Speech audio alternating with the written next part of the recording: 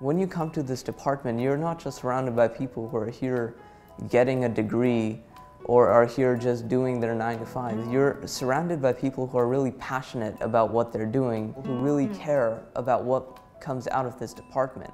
I just have incredible things to say about the ISE department here. And I know that I'm in it, so this probably doesn't mean as much, but I think it's the best curriculum on campus. I would say that there are not many engineering programs where you can have such a breadth of expertise. ISE works very closely with the economics. So we are not only interested in the design and production of exciting products and services, but they also have to be economically viable in the market.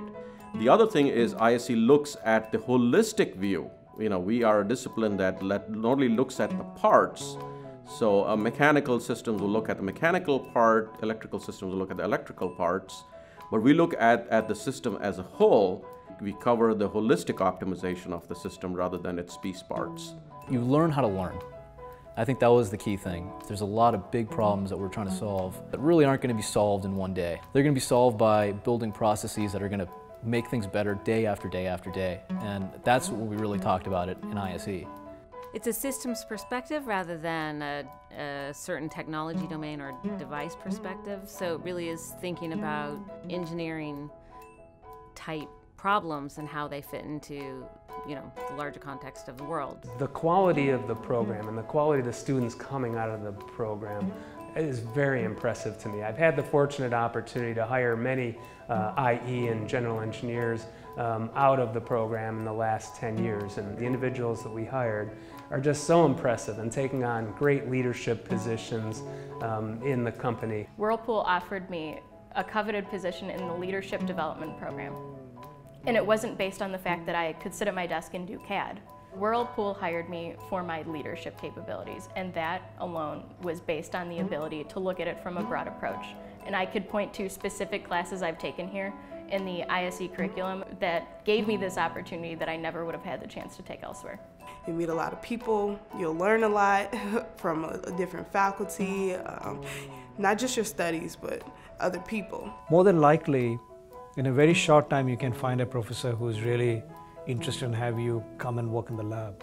It's more of a family than it is a big institution. The nice thing about the ISE programs is that, if you came into the ISE department, you start off with the same fundamentals that all the engineering programs take, but as you proceed through the curriculum, you get to really control the direction in which you specialize your studies and choose a series of courses that really directs you and pursue that specialization, as you get to your last couple of years of study and have a chance to think about where you want to go. What distinguishes ISE from other engineering departments is the flexibility of the courses students can choose from. In particular, students get exposed to both engineering courses and the business courses.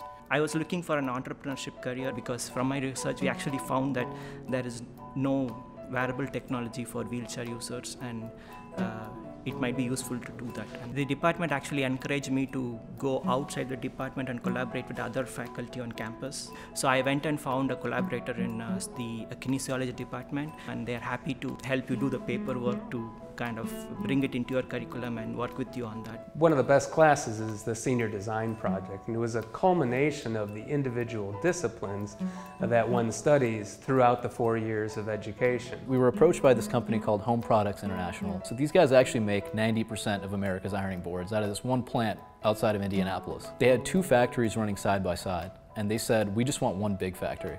Tell us how to do it. We actually were able to apply a lot of the things we learned in school from the design side, from the economics and finance side. We were able to come up with a solution that actually saved them a lot of money, and they're actually going to be implementing it next year. It's a chance to kind of bring together everything I've learned here. The facilities we have for the senior design project are incredible. We have a shop, and we have 3D printers available to us, and we have an entire computer lab full of all the software we could ever need. I get to kind of take a step back and look at everything I've learned and really get one more chance to figure out how to articulate that in the best way possible when I get into industry. I couldn't think of a better way to be prepared. I ascribe a lot of my success to ISE, and so the ability to learn and understand different aspects of engineering without having been exposed to it really taught you some great problem-solving skills. When it comes down to it, the ISE department gave me the chance to get a degree in problem solving. And there's nowhere you can't go with that.